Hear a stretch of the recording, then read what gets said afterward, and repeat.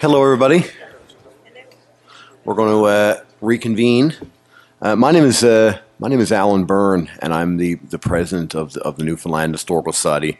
The Newfoundland Historical Society is very, very happy to be partnered with Memorial University on this event again, and we actually partnered with them in the fall on another event. And it was fantastic. So great to be back.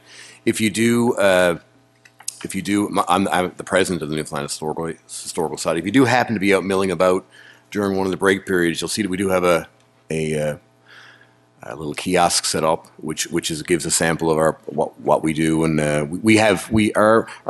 mandate, I suppose, is to be an academic forum for history, but to provide it make it publicly available and accessible. So events just like this, actually. So if you do enjoy today, then you might consider becoming a member of the Newfoundland Historical Society.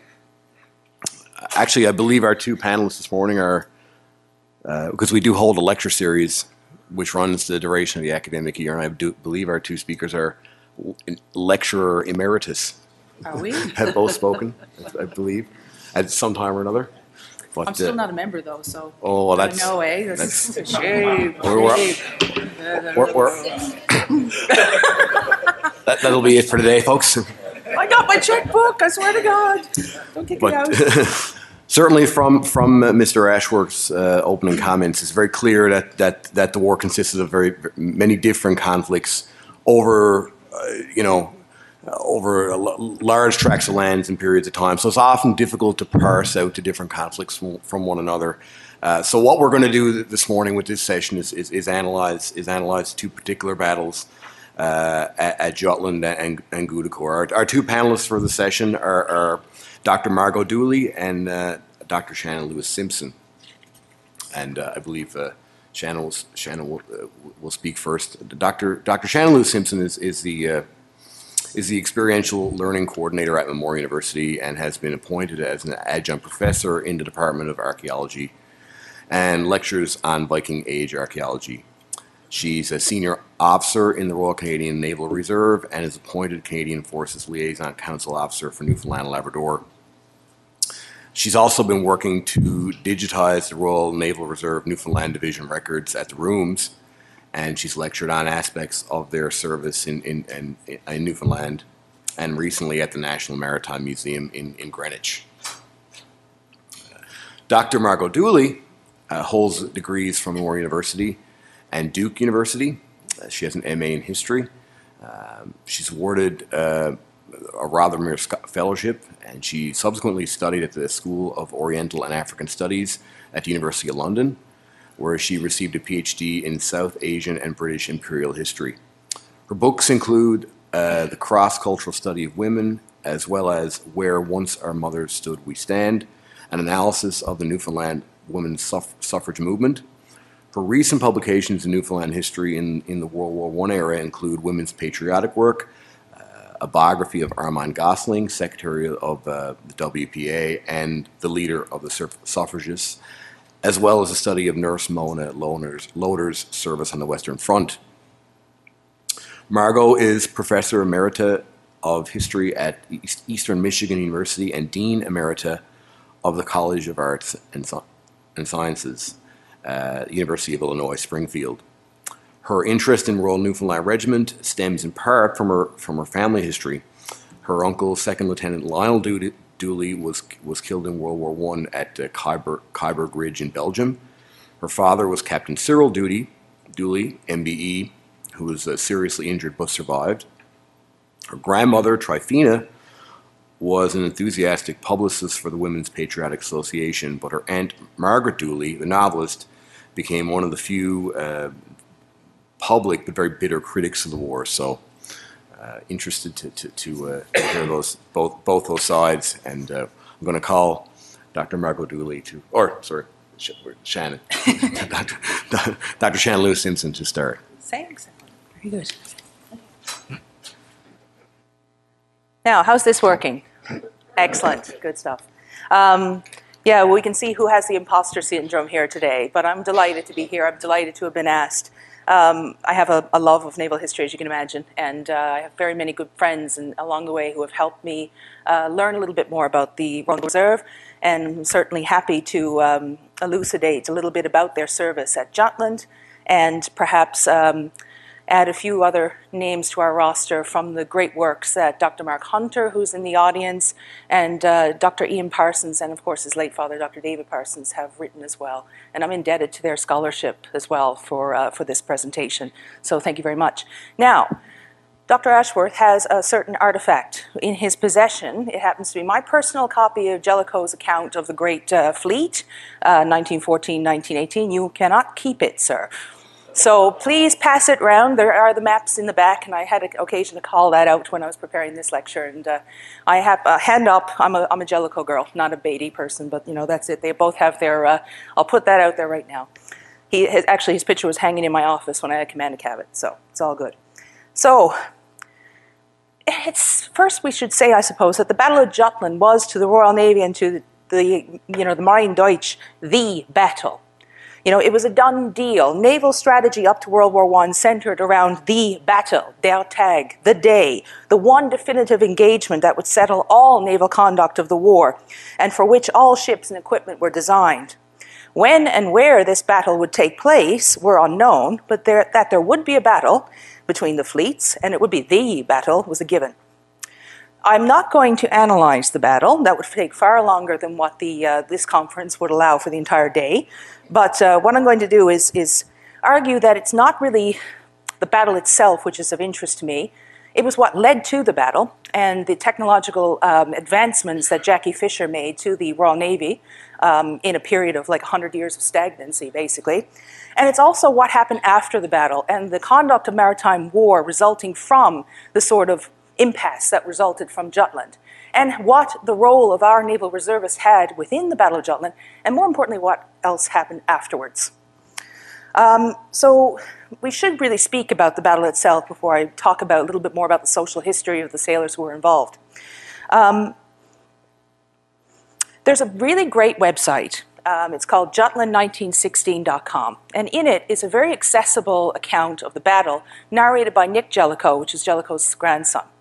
There are also excellent charts and statistics and everything you'd want to know about the battle. But suffice it to say that it was over a 12-hour period. 8,500 men died. 249 ships of war were involved. 9,600 sailors at sea. And around the Royal Navy at that time, there were about 200,000 sailors in the Royal Navy during World War I. 1 in 10 sailors died. So this battle, one considers a few actions that happen, a few phases that happen during the conduct of the battle. The first is the two fleets basically came together, and the battle cruisers engaged one another. Indefatigable and Queen Mary were destroyed. Within the space of 20 minutes, 2,000 men were killed. The main mags blew up, the ships were gone. Beatty then took the German fleet and drew them north to meet Jellicoe, who were coming south. He drew heavy fire during that time, but he was successful in engaging the German fleet and getting them to move where he wanted to. Then Jellicoe had an excellent tactical advantage in the sense that he encircled the German fleet and drew down a ring of fire upon the German warships to try to annihilate them, basically. Admiral Scheer decided to have a sort of Hail Mary approach to warfare and encourage torpedoes towards the British line. Jellicoe, in order to increase the distance between when the torpedoes were fired and when they would, engage, he turned away from the German fleet. And some would argue that was a cowardly move. Naval officers are not meant to turn away. But he did it purposefully in order to increase the distance of the torpedoes so they wouldn't arm themselves and cause damage. Because, of course, when you're winning a battle, the last thing you want to do is try to lose it. So he turned away. This was at dusk. And then when he turned away and came back to re-engage the German line, they'd gone. He couldn't find them any longer. The intelligence was horrible on the day. His commanding officers didn't report their sightings of the various ships. The muddled mess, basically, of the night there were night actions then that followed. And Scheer tried to use his intercepted information and intelligence to find a weak spot in the line to break through and go back to Germany. And that's indeed what he did. So apologies for the synopsis of the battle, but that's in essence what happened. And the result, of course, is that there were more British ships lost than German. There were more British lives lost than German.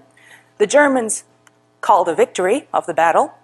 But if you want to take a battle's winning, or who won a battle on the basis of who won their stated objectives, I would argue that, and many others before me have argued, that the Royal Navy indeed won the day, because they regained or maintained their sea control. The British fleet could not break out, and indeed it never did afterwards. It rusted in harbour, and the fleet mutinied in 1918. So it rendered the Grand Fleet useless. Then they moved on to a period of unrestricted warfare, submarine warfare. So we can talk a little bit about that. Where did we get to that point, though? One of the places where we got was a reinitialization of the fleet.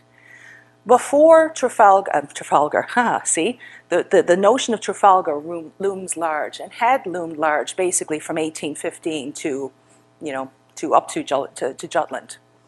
1805, yes, sorry, hand on heart. So 100 years. When the main fleet was before World War I, there was 1,000 ships in the Royal Navy, varying speeds, unable to speak to each other, unable to operate together, an incoherent, splintered fleet of obsolete ships. Then you had someone who should have been obsolete himself at the age of 63 and retired, but he absolutely did not. He came in and he revitalized the Royal Navy. Admiral Jack Fisher, a polarizing person. The officers didn't like him very much, because he was very much a lead from the front, get his hands dirty type fellow. He espoused the value of working, and sometimes for naval officers at that time, who were members of a certain class, actually getting one's hands dirty and working alongside the men was anathema. So he had a different view of what the Navy should be and what it could be. But there's no doubt he was a visionary. There's no doubt that his ship procurement and building program revitalized the Navy, and of course leading to the creation of the dreadnoughts before World War I. And of course that precipitated a naval arms race between Imperial Germany and the Royal Navy. Because before the Imperial German fleet was created from nothing, one could say, the Royal Navy didn't have an adversary. There was no one who could match it. There was no one that even was going to try. But they needed to keep up with the technologically advanced and far more modern German Navy, which again was built from nothing, and that was in its favor because it didn't have the weight of tradition hanging over it as well.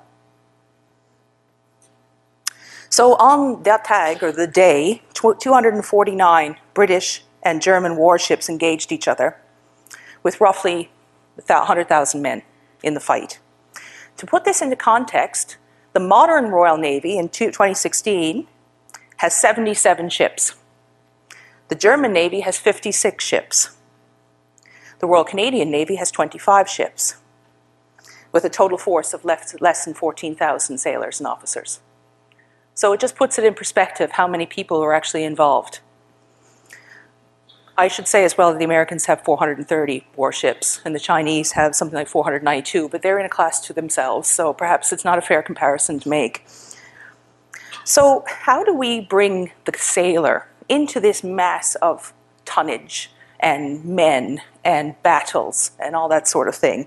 And that's more my interest, is to unpick the stories that one finds in the service records, in letters, and in the contemporary newspapers of the day. And that's where I'll bring us back today, if you don't mind. Please don't ask me about tactics later. I'm not interested, but it's fine. So I'd like to personally thank Larry Dowie and his colleagues at the rooms. I very much enjoyed my time when I was working there. Had to step away from it now for a bit, but most of the service records have been digitized. It's now a matter now of putting them together with all of the things as well. So in a cursory inspection of the service records that we have, because of course some sailors, we don't have their attestation sheets, they don't exist. But there are a few other names that we could perhaps add to the list that Dr. David Parsons and Ian Parsons and Mark Hunter have also noted. One of these is Christopher Prince from Charleston, and he served on the King George V. And what's unique about his service, I think, is that he was on King George V for almost the entirety of his service, which for most Newfoundlanders, if you look at their service records, they jumped around quite a bit. And they were also gone back and forth to the shore establishments and the training throughout their terms of service. He was on King George V. Now, which one is the little thingy? Oh, good, right? So you can say there, King George V, and he was on from 25th of March 16 to 20 September 18. So almost the duration of his service. And, you know, King George V, of course, was one of the super dreadnoughts. So he was one of a crew of almost 1,100 men. And you can only imagine, he was a seaman, he would have been on the upper decks, he would have been standing watch, and taking part in the Battle of Jutland very much above decks, if they were on watch, and I would assume that most of them would be at that time when they were engaged. She wasn't engaged too much, though, during the battle. No hits made on her, and no hits that she fired made on anybody else. So, you know, I'm not a fan of the dreadnoughts, I got to say. They were useless. And certainly she was scrapped shortly following the Washington Naval Treaty, which was put forward that all the dreadnoughts were to be decommissioned and taken out of service to prevent a sort of another arms race, to be honest, after the World War I. So another would be John McCormick. Haven't found out where he's from yet. He served in HMS Malaya at Jutland. She did do work at Jutland. She fired 215 15-inch rounds and received 7 12-inch hits, sustained 63 killed and 68 injured on that day. He also was a seaman, as you can see there, and he went on then and served in the dams, the defense of our merchant ships and all that sort of stuff, which most of our Newfoundland sailors were on, to be honest, as seamen. They were renowned for their seamanship. They were renowned as well for their seamanship as members and coxswains of boarding parties, naval boarding parties. And that's where Jutland leads us after. Another man was Archibald Janes, not Jeans, but Janes from Upper Island Cove. He served in the Duke of Edinburgh and for almost a year. You notice that he signed up for, 1 year, right? 1 year, not the duration. But of course, we know he demobbed in 18th October 1919. So the majority of them, they'd sign up for a year, but they never came back. They stayed and carried on with their service, which was wonderful. And he had a full career, there's no doubt about it.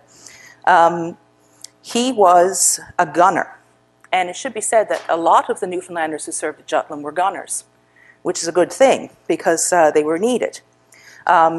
She spotted the light cruiser Wiesbaden at 6:08, and Invincible had already damaged her, and then she basically finished her off with 20 rounds. All but one on that German ship passed, then died. So that's Duke of Edinburgh, the ship in which Jane sailed upon.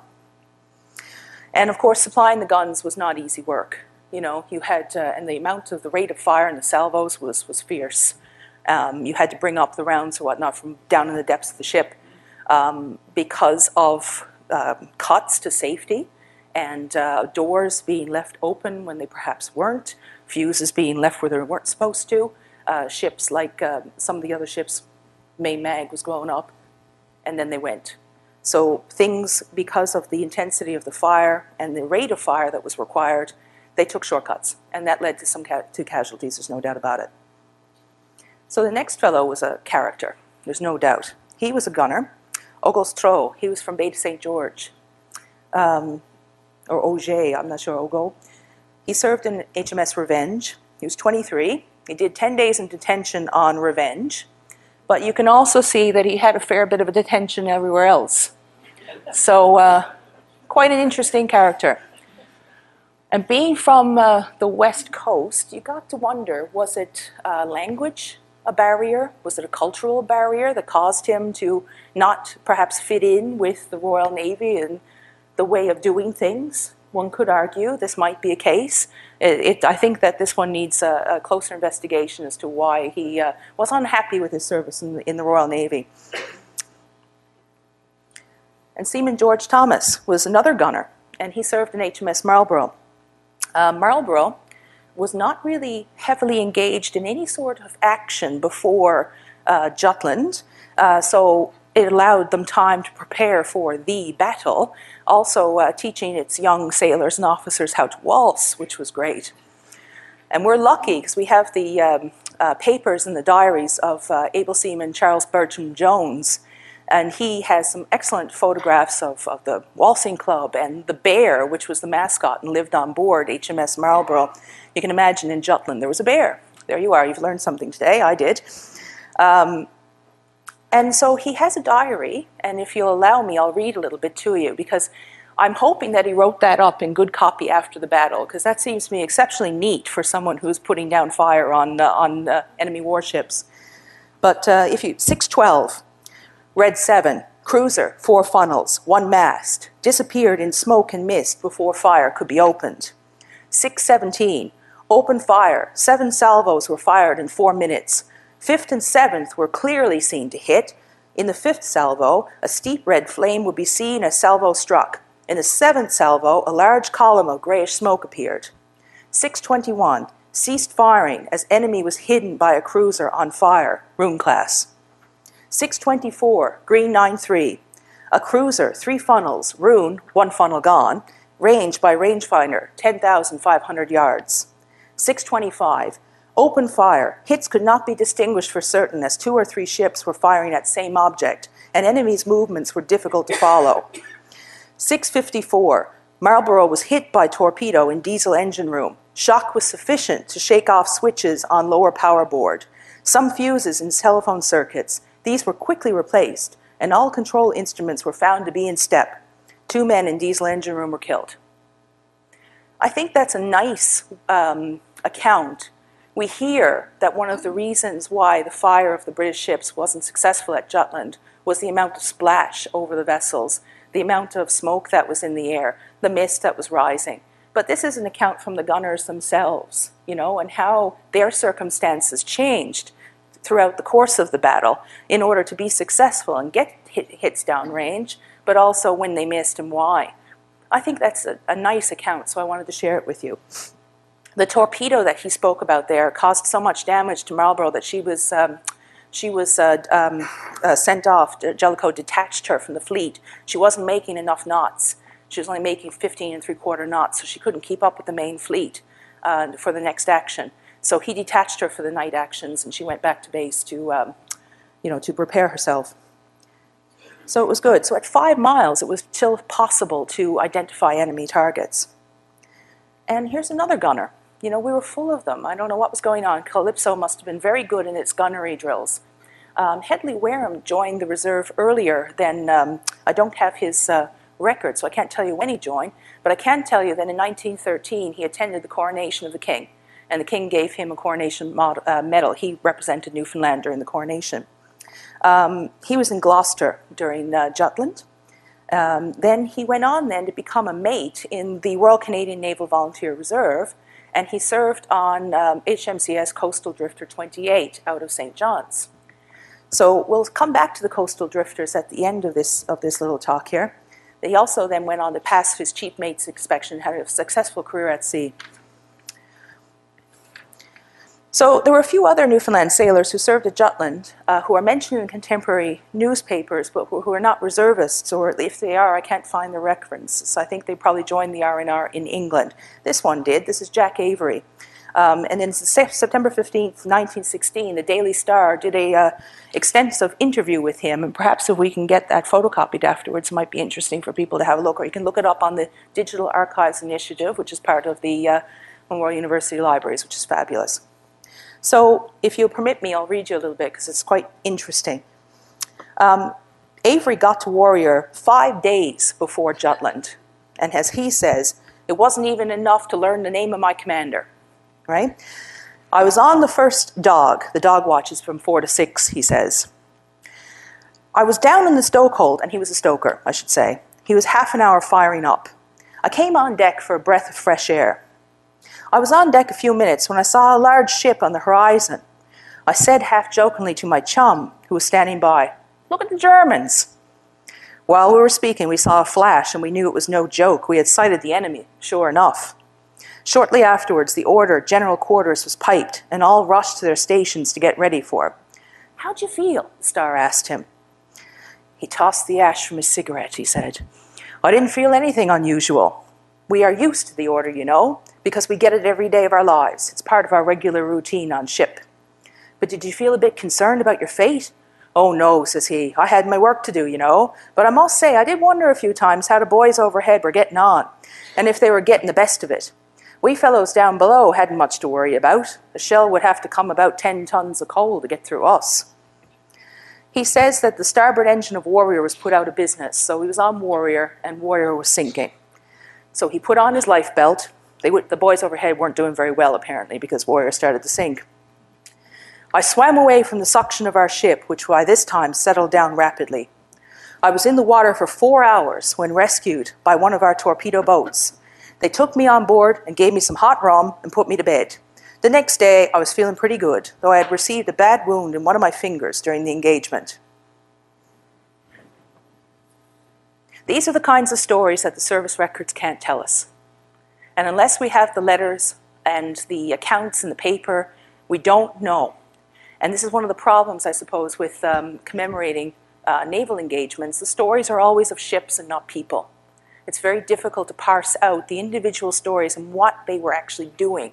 He wasn't worried about getting hit by a torpedo because he had 100 tons of coal, but we know that ships actually sunk because of that very reason. So whatever his chief engineer or whatnot was telling him down below, to stay down below and to motivate him to get the coal in the ship and do the battle, because of course the prelude to action is in the engine room department, as Jellicoe said, right? So there was another few people who passed during the battle. Another Newfoundlander who was a chief gunner on HMS Black Prince, George Cuthbert Collingwood. He passed when the ship sank, as did 3 officers who were on board HMS Defence, and this is one of her pictures underwater now. It's now a war grave. Lieutenant Commander Hugh Fielding, who is actually a cousin of Lady Davidson, Surgeon Lieutenant George Johnson from Trinity, and Midshipman Trevor George Lawton Hales from St. John's were all 3 lost in HMS Defence. And there was only one Newfoundland reservist that we could ascertain who died at Jutland, and that was Seaman John Hiscock, and he was from Hitman's Harbour.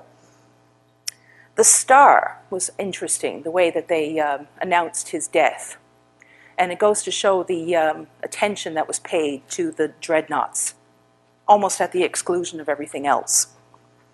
While the Star regrets to hear of the loss of one of our gallant boys in blue, we are glad to know that a member of our contribution to the Empire's naval forces had a share in that great battle, which has so smashed the German fleet that it's unlikely to venture beyond the protection of its land forts for months to come.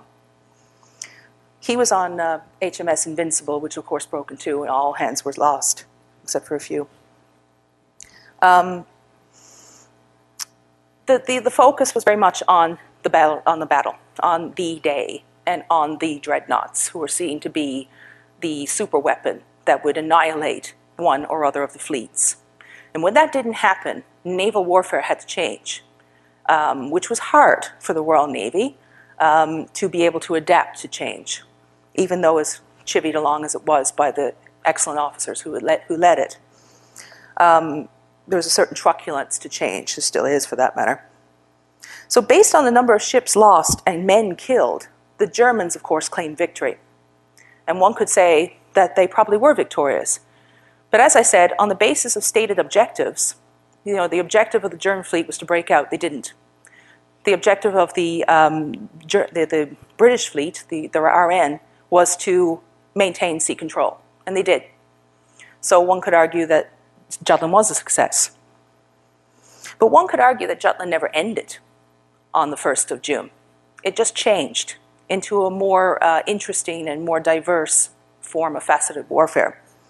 It moved to a warfare of unrestricted submarine warfare on the part of the Germans, The Lusitania, of course, the sinking of her, kind of put a stop to unrestricted submarine warfare for a time. It was deemed to be ungentlemanly, unsportsmanlike, and it was seen to be something that they didn't want to participate in because it was against them in the press. But after Jutland, they saw the sinking of merchant ships as key to gaining control of Britain, to starving her into submission, just as, of course, the Nazi war machine tried to do in World War II. And a part of that, of course, was our own sailors who served on ships, on coastal drifters off the Grand Banks, on our merchant cruisers, on dams, laying mines, mine sweeping, hunting U-boats, dropping depth charges or rudimentary depth charges in World War I. They had a large role to play in the war that followed Jutland. So although the battlefield moved from that area, the North Sea, I think we were certainly still very much in the thick of it. So yeah, I think that, and of course they may have not looked like sailors, but they certainly were engaged in naval warfare at that time. So how do we remember these people? We remember those who have passed. We remember their service. As I said, there wasn't one single path of service for the Royal Naval Reservists in World War I, so it can be difficult to consolidate their stories. The only thing I suppose we can do is try to, share them with audiences such as yourself as much as we can. Thank you.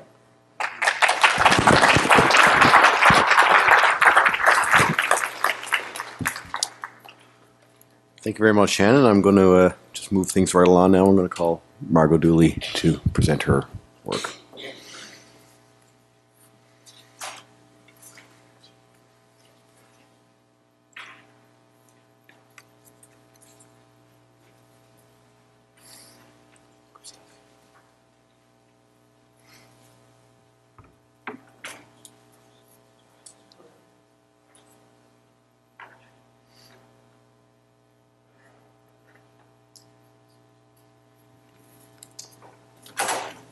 Well, it's a very dangerous role to be in as a speaker, to stand between an audience and their lunch.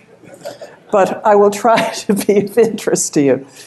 The title of my paper is Shelling Cripples and Gumboots, Subaltern's Perspectives on Quiet Days at Guy de Corps, 1916. And I'm drawing from, actually, my father's field notebook and that of Captain Robert Tate. I'm actually going to focus on quiet days at Guy de Corps and not the main battle for reasons that I think will become obvious. The memory of Beaumont Hamel is engraved so deeply on the collective historical memory of most Newfoundlanders that July 1st has become virtually synonymous with World War I. Yet sadly, the casualties on July 1st were only 20.5% of the total sustained by the Royal Newfoundland Regiment. 10 other major engagements, including the main battle at Guy de Corps, Monchy, and Cambrai, account for a further 60.5% of the total. These battles have been mostly eclipsed in modern memory, and it's wonderful to see an even more eclipsed group, the casualties in the service of the sailors, finally being remembered. But if we go back to the regiment, this leaves a further 19%, or 686 casualties, that were incurred not in major battles, but in light engagements. This is usually the term that's used by historians, or from random shelling, disease, and accidents. And these have receded even further into the background. So I'll talk about the main battle at Guy de Corps as a kind of setup for what I'm about to do. And the reason I'm focusing on the weeks after Guy de Corps, I hope it doesn't seem self-referential because my father was involved, but that is not my main motive. It is to illustrate the grinding attrition that was part of World War I. There is a field message book, and actually let me hand one around to you. They're really a missing resource, in my opinion, for the study of World War I in Newfoundland. Some of you, I'm sure, are familiar with them. Only a handful have found their way into the archives at Memorial or at the rooms. But they help us to understand perspectives of the war further down, just as soldiers' memoirs do, and we have only, regrettably, still a handful of these.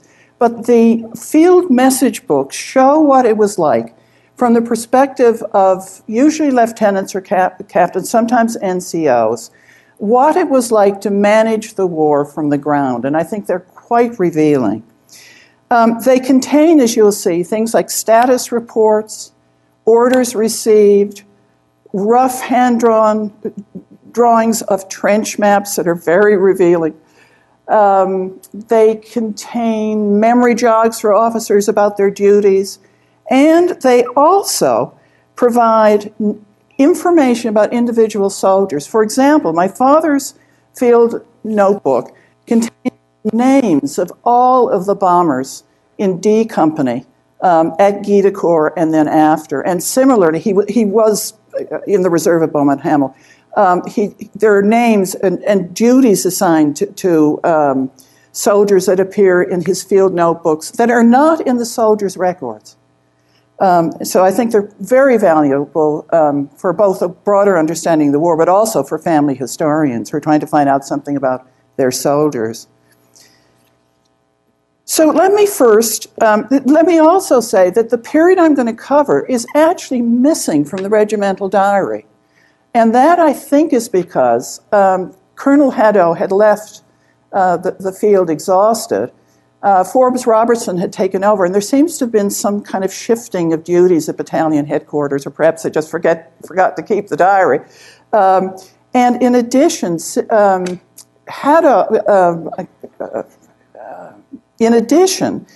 Nicholson's wonderful history of the regiment misses most of these days, probably because Sidney Frost, on whom he relied for a great deal of information, had been wounded on October 12th.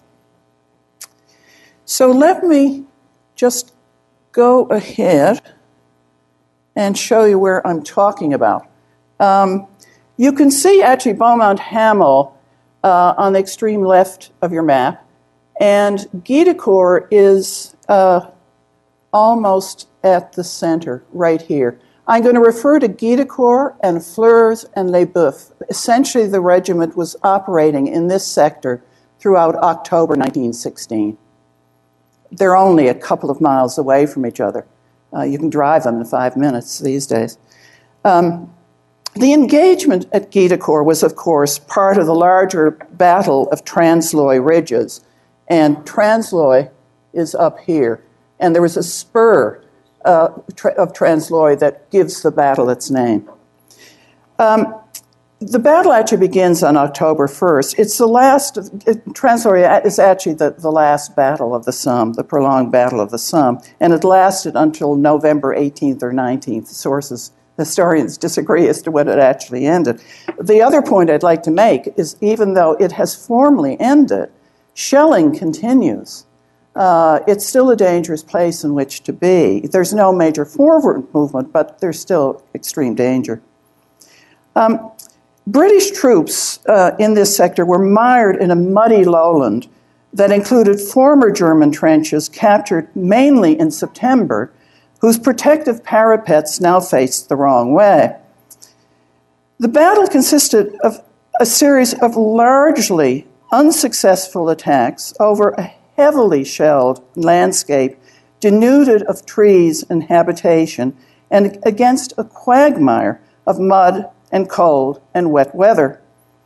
British forces did manage to take Sars, which is here, in early October, partly by the use of tanks. And Haig also, as has been alluded to earlier, at Guy de Corps, attempted another innovation. He did learn from Beaumont Hamel, the creeping barrage, aimed at suppressing German fire. However, this was the initial stage of testing out this tactic, and there was poor coordination between the artillery and advancing troops, and a very narrow no man's land. It was about 300 yards to carry out really what was precision aiming and advancing, and as a result, there were a number of Newfoundland deaths from friendly fire. The regiment went into the firing line just north of Guy de Corps on October 11th, and due to intense German shelling, had 104 casualties before their attack had even begun. The next day, the regiment succeeded in their first objective, which was taking Hilt Trench, which is just north of Guy de Corps, 400 yards away, but were unsuccessful in forcing their way forward another 400 yards to Grease Trench on the Brown Line. As is probably well known to this audience, they held Hilt Trench despite the forced retreat of the Essex Regiment that exposed their left flank. The Newfoundland advance marked the farthest forward position of any British troops, and they captured German prisoners and machine guns to boot. 13 soldiers were awarded major medals, and Lieutenant General Aylmer Hunter Weston lauded the regiment as, quote, better than the best, a phrase that has survived to this day. Guy de Corps, of course, is the site of one of the memorial caribous. It is also a pilgrimage point for the Australians, I might add, who also suffered very badly in this sector. It was lauded in the press, especially in Newfoundland, as a great achievement. However, taking the longer view, which historians always do, as there were no further British advances and the regiment suffered 239 casualties, really, ultimately, it achieved little.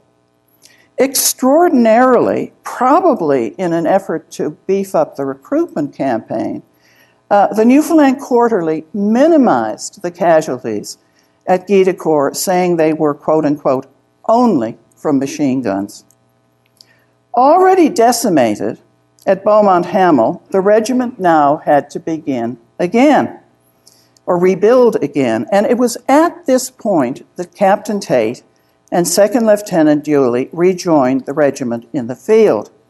It was now down to about 460 men. There's actually a discrepancy between the notes in Tate's field message books and the regimental diary as to how many were there. It was down to about 460 men. The casualties included 12 officers, 8 of whom were second or full lieutenants, or over 1/2 of the total subalterns serving at that time with the 4 companies. In addition, 1 major was injured and 2 captains were dead. Men were rushed from England to fill in the gaps, including 18 second lieutenants. Many newcomers were as yet untested in the field. I think about 60% of them were, according to my analysis. But this was not the case with Tate and Dewey. Robert Holland Tate attended Bishopfield College, had been a Rhodes Scholar, and received a BA in law.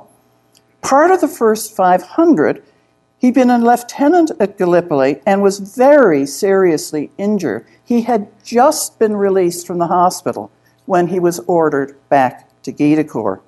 He replaced Captain Augustus O'Brien of A Company, 1 of the dead. 2 of the 4 lieutenants in A Company were also casualties.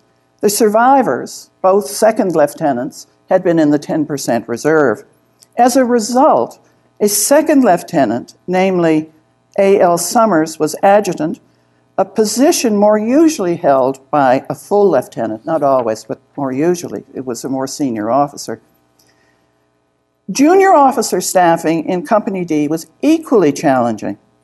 Captain J.W. Marsh had survived and earned a military cross, but 2 junior officers had been wounded, and a 3rd was now ill in hospital. One of those wounded in D was Sidney Frost. As a result, when Second Lieutenant Dewey returned to his old company, he had wide-ranging responsibilities, including at times assisting Marsh, supervising the training of mill bombers for all 4 company platoons, and officer commanding Fleur's Line, which was the general name for this sector, as a need arose.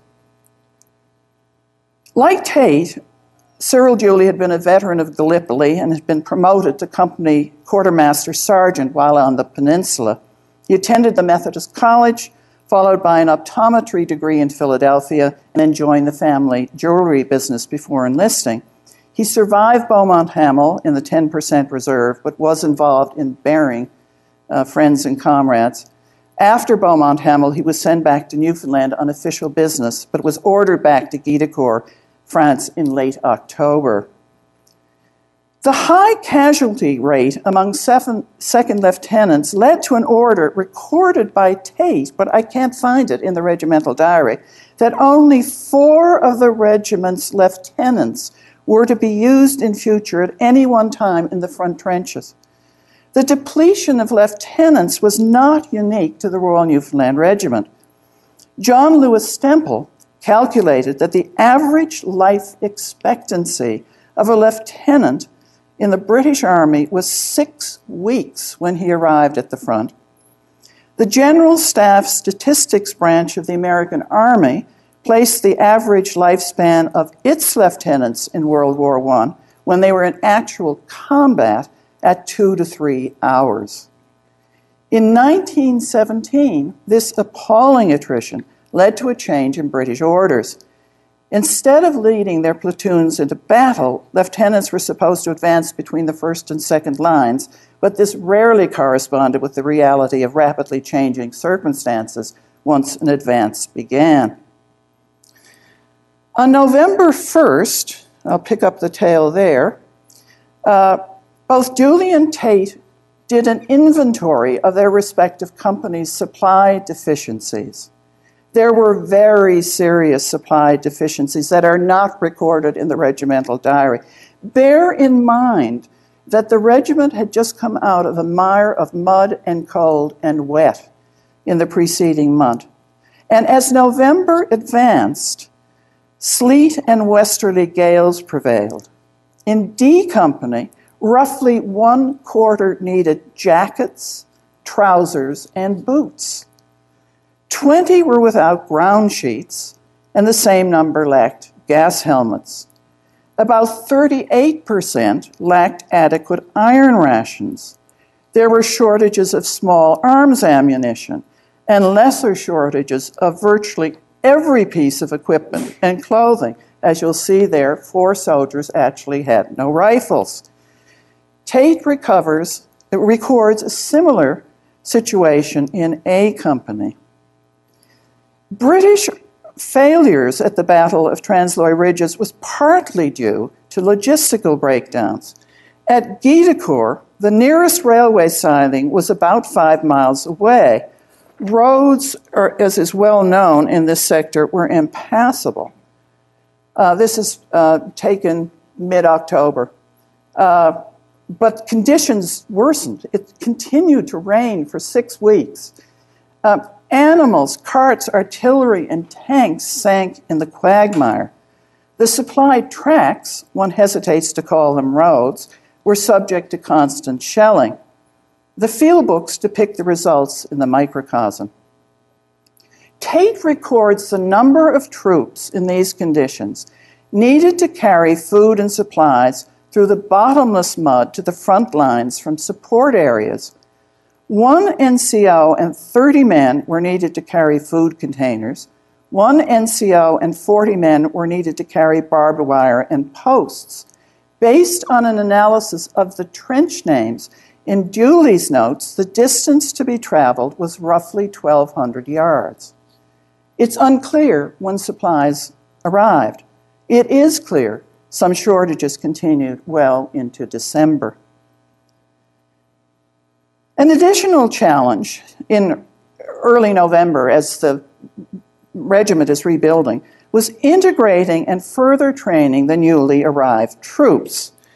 The regiment spent roughly 2 weeks at Ville-sur-Ancre, about 7 kilometers southwest of Albert, doing just this, and Dooley supervised the D Company bombing squad. There were some highly experienced bombers left, including Lance Corporal William Bennett, DCM, whose squad had captured prisoners at Guidecourt. But others still, it is clear, needed basic instruction in the handling and throwing of grenades, and the loading, firing, and trajectory angles of the Mills bomb, or Mills Spud, as it was known. The regiment was at least supplied with the Mills 36, the latest improved version of the grenade. Though they were at Ville-sur-Ancre, nearby there were sobering reminders of what lay ahead. It was a casualty retrieval area for field ambulances, and it had a cemetery. On a happier note, the mud-caked veterans got a welcome cleanup. Tate sent his men 100 at a time to a farm courtyard for a bath. There were concerts featuring nostalgic songs from home, and the new ragtime hit Oceana Roll that had reached the top of the hit parade on the new talking machines. But as another action neared, soldiers became restive about the censorship of their letters home. Tate had to lecture his men about forging officers' clearance signatures.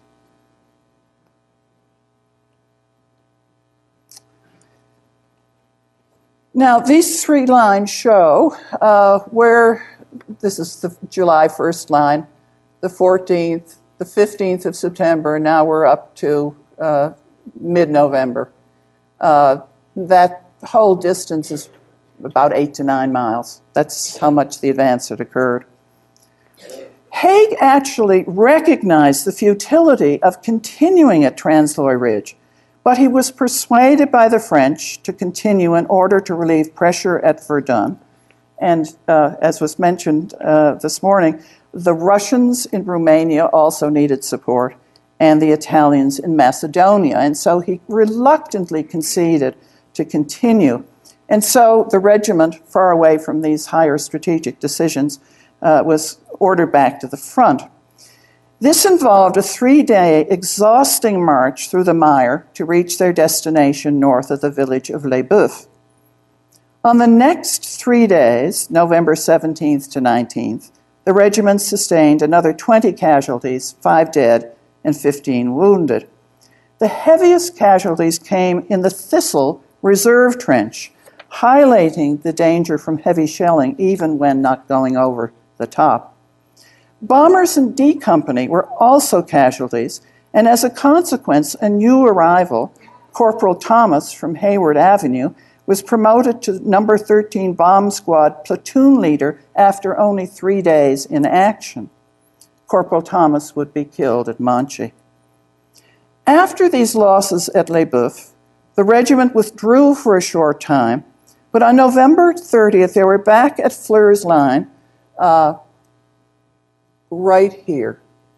The support line was just back of Les Boeufs, and then there were some forward trenches here that the Newfoundlanders were involved in. These are not days of major battle or ones in which major medals were won, but rather ones of ongoing light casualties, miserable living conditions, and sickness that by now were perceived as fairly normal.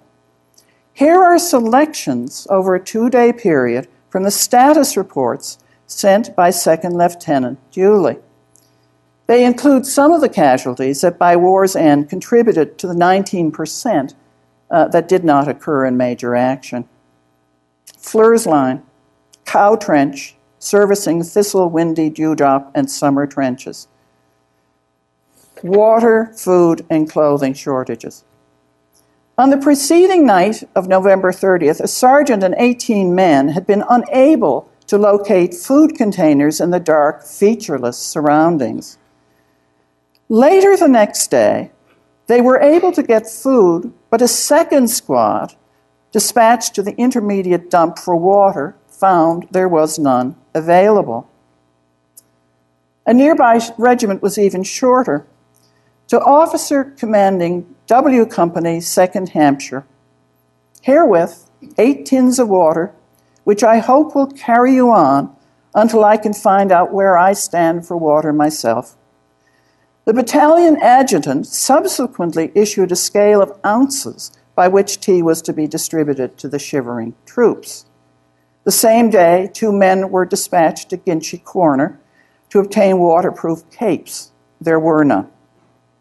The next day, December 1st, 10:30 a.m., reference, man missing from mining party. He turned up here at 8 o'clock.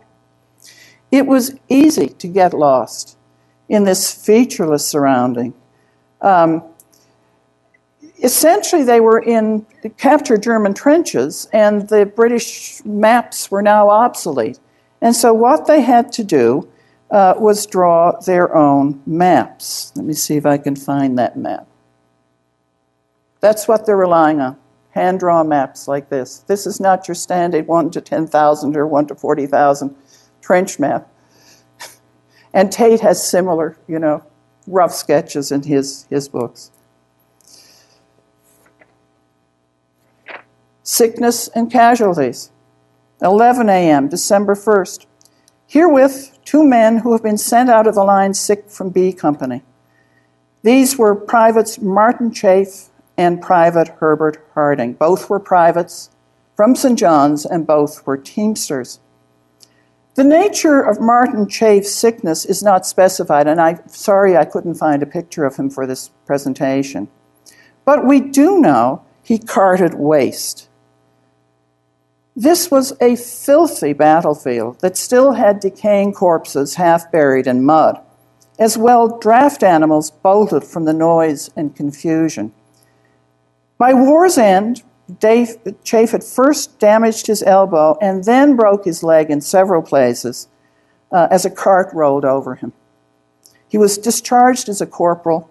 He complained of continuing pain when he walked, but the pension board was very unsympathetic. Private Harding was a member of the First 500. He served temporarily with the 88th Field Ambulance on the western frontier of Egypt, and then at the Battle of Fleur-Courcelette in September 1916, which actually accounts for most of the British forward advance. Shell-shocked after Fleur-Courcelette, he was briefly hospitalized. It was only a week. It's amazing to read this man's medical record. And then sent back to the Newfoundland Regiment.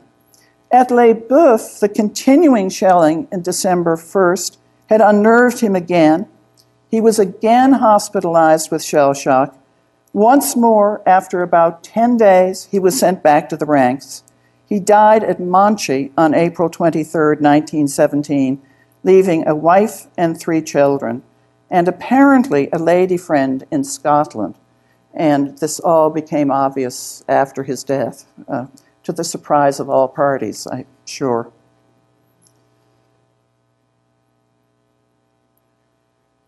Two hours later, on December 1st, 1345, herewith another cripple. Isn't that an incredible word? It's now become so normal to have casualties. Herewith another cripple. Private A. Holmes, B Company. Private Archibald Holmes was a fisherman from Seldom Come By. This injury does not appear in his official record, though the entry cripple in the field message suggests the injury was not minor. His record does note a subsequent injury, a gunshot wound to his leg at Ypres in October 1917. In December 1916, the problem may have been trench feet, for this condition was rampant. This is a fairly typical trench from this sector. The same afternoon, another field note. Engaged this afternoon in cleaning trench, from which we removed mud and water for about 50 yards for depth of 1 to 2 feet. Then Z Company, Hampshire Regiment, turned up unexpectedly. At issue, should the Newfoundland supplies be left for them or not? Given the communication challenges, and I think they were communicating by pigeon, it took over 3 hours to sort this out. Among the supplies handed over, 1 jar of whale oil to coat men's feet in a largely unsuccessful attempt to prevent trench foot. towards the end of this day, Second Lieutenant Julie had to deal with a questionable order. He had a logistical issue to solve. The disposition of 210 pairs of dirty gumboots unfit for use. A brigade staff captain had refused to accept them for cleaning at a nearby dump and ordered Julie to arrange delivery to Bernafay Woods south of Longueval. This was about 5 miles away, along nearly impassable tracks, still subject to shelling, and there was a danger of exposing men for the sake of gumboots. Exasperated, the second lieutenant took advantage of an unexpected but fortuitous visit of General Cayley to the Fleurs line to get the order countermanded. A week later, Julie became yet another subaltern casualty. Just as the regiment was withdrawing, he was seriously injured by shrapnel in his leg and his chest. His life was saved by a packet of letters carried in his breast pocket. According to Nicholson, at Guidecourt, at least in mid-October, it took 4 bearers traveling in 3 exhausting stages to reach a tramway 2 miles away that in turn led to a railway station. At Les Boeufs, this is slightly later than Nicholson's notation, the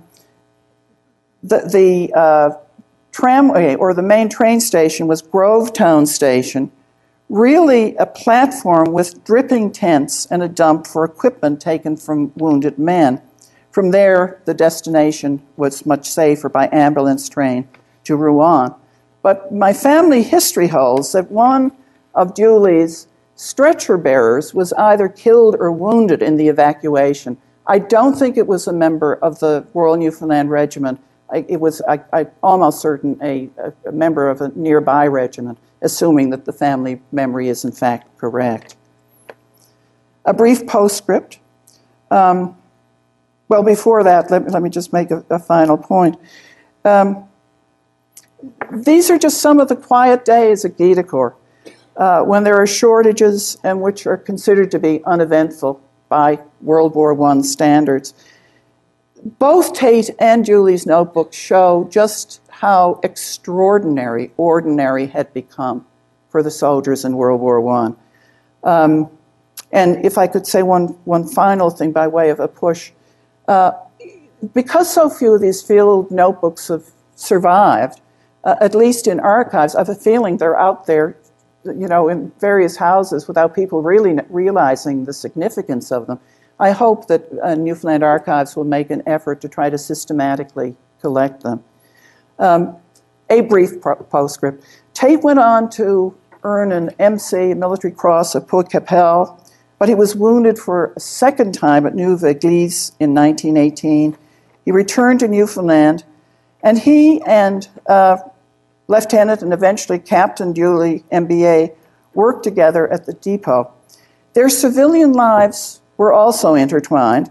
Julie became director of the Newfoundland Tourist Board, and Tate emigrated to Boston partly for health reasons and headed the Newfoundland Information Bureau in the United States that promoted travel to this island. Thank you.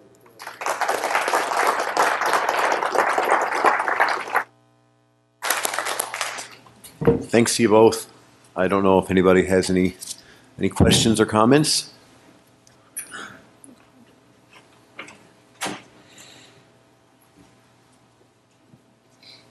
Could you elaborate on your on the dreadnought? You talked briefly that you didn't have a lot of faith in them.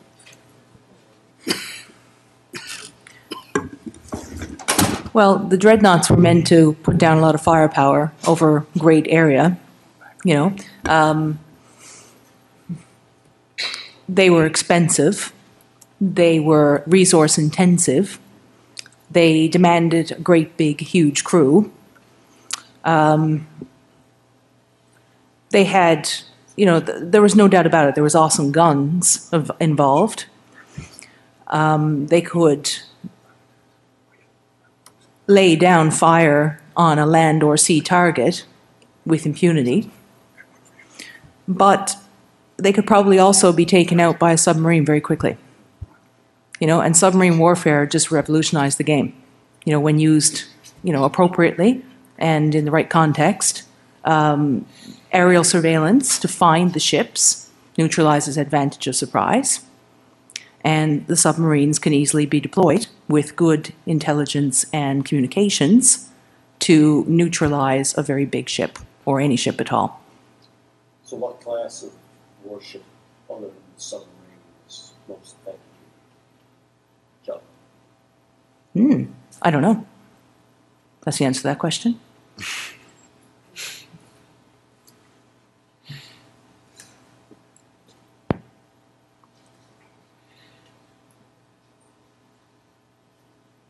No further questions?